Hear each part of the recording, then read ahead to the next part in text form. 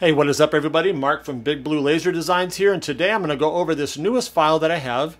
It's a tabletop cornhole set. Yes, it is. This is going to be a lot of fun. These are very simple to make. You can make the entire set of 2 out of just one piece of 11 by 19 MDF. So it's really simple, and I think you're going to have a lot of fun with it. Let me go over with you how it's made, and I'll give you a couple of tips on painting along the way. So it's pretty straightforward. You just got 2 of the rectangles here for the tops. And then on the bottom side, you've got 4 pieces that slot together, and then you glue it to the base, and you're all done. Let me show you a little closer how this works. You've got some triangle pieces here, and you take these 2 rectangles, and you just slot them together. And this is the part that you're going to edit for your material to make sure it fits the way you want. I've got it fitting very tightly. Because that's the way I prefer these projects to work, but you can do whatever you want there. You'll measure your materials with your calipers and then adjust these if needed based on the thickness of your material. So this can go together just like that.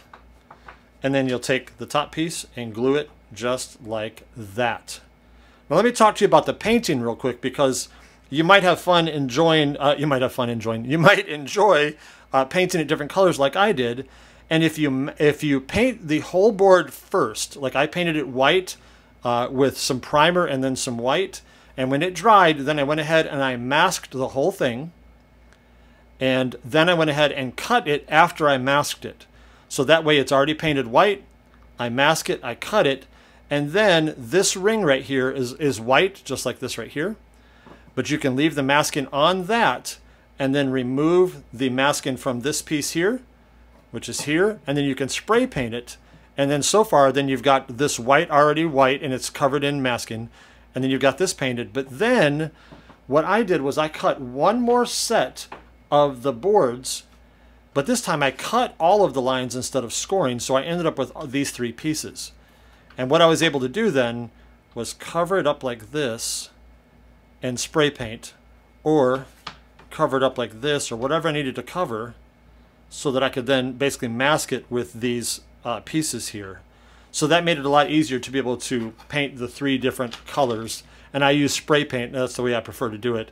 If you're hand painting it, of course, you don't have to do any of that. You can just hand paint it along the lines. But that's how I painted it, and it worked out really well for me.